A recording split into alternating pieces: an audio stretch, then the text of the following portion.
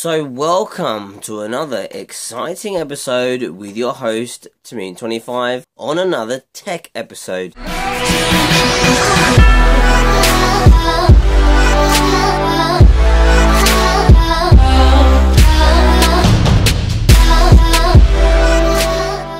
And on today's show, we are talking about the Elgato HD and HD60 glitching and screen problems that seems to happen with the Elgato, depending on the type of system that you've got at home.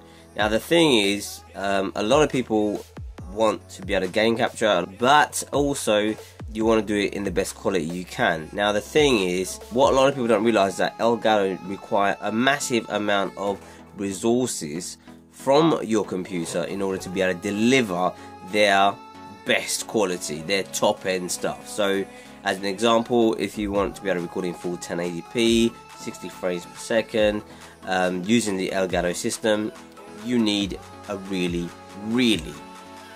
good computer. You can't just have some just hitting the system recommendations. No, you've got to be smashing them. So for all of us normal people who don't all have i7s and a dual core processor and tons of RAM, this is to help you guys. I hate long tutorials that take forever to get to the point, because you, the viewer, just want to get the result, which I completely understand.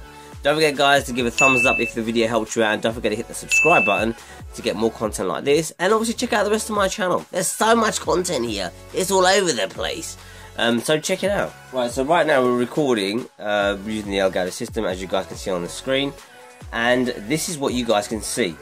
So as you guys can see, like, it's completely pixelated, so many small little square pixels that you can see on the screen, and it's just completely blurry. It makes no sense. The recording looks absolutely ridiculous.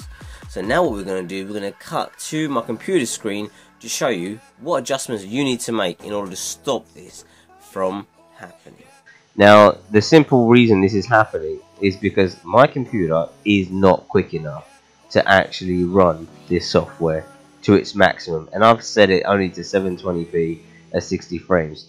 And if we go to my settings, it's actually set to HD 1080, and it's allowing 60 frames per second. And this is literally like the absolute top quality you can have this set on. It's running input is 1280 by 720, 59 frames, which is 60 frames, and output is exactly the same. But let's cut to the chase. How do we get rid of all this glitchy? So basically, if you head over to where the settings button is, click on that, and then go over to where it says capture. What you need to do is change this quality down. Now, because I'm recording already, it's not going to let me do it, so I'm going to turn off this recording. So we turn off the recording, and this is the new version. This is version 2.0 software, which is 32-bit.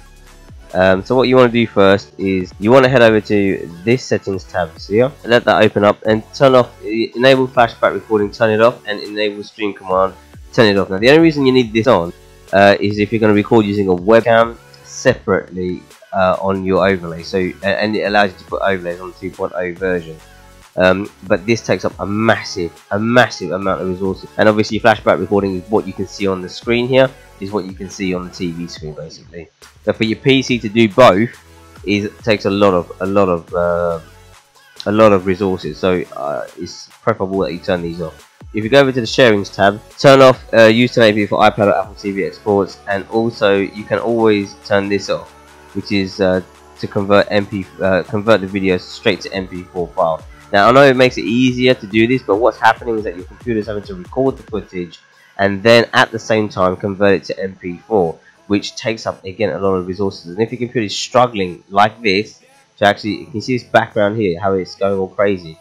If your computer is struggling like this to do, because I've actually forced my computer to do this, so you guys can see what the problem is. You turn this off, and it will actually get rid of this problem as well. Mine's checked because my computer can actually handle this. I've just forced it to make it do this. The next thing that you want to do is head over to this other settings tab, which is here.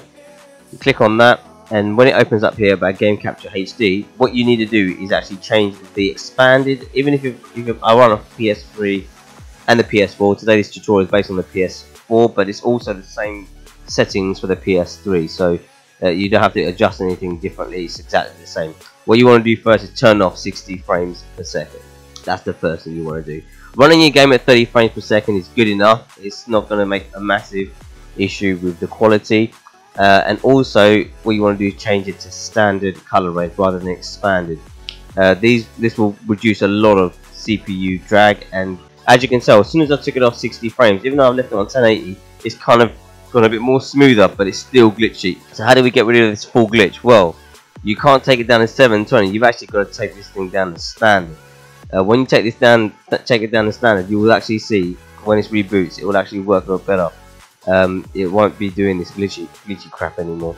So once you've done all these adjustments, when you go to the game, you see the game is actually running a lot smoother now. There's none of this glitchy crap that was happening a minute ago. It's all running a lot more smoother. And additionally to that, if it does still glitch a little bit, which it can do, if you go to Task Manager, now I'm using a Windows 10 machine, which may look a lot different from what you guys are using. But what you want to do, to go to Task Manager on Windows 10, just right click, go to Task Manager, you go over to where it says Details, and it should load up a list of stuff that's running right now. Right now I've got Camtasia running, and obviously the Elgato is their game capture device. And you want to right click on it, go to set priority and set it to above normal. Say change priority, and it should actually run. So it will say lost signal for a second, and then it should come. And there you go. So it just lost signal for a second there, but now it's recording at 640 by 480p at 30 frames per second. Now this may not look very good in terms of figures and numbers and stuff, but I'm going to do a small recording of this gameplay that I'm going to be doing right now in front of you guys, so you guys can actually see it's not actually that bad.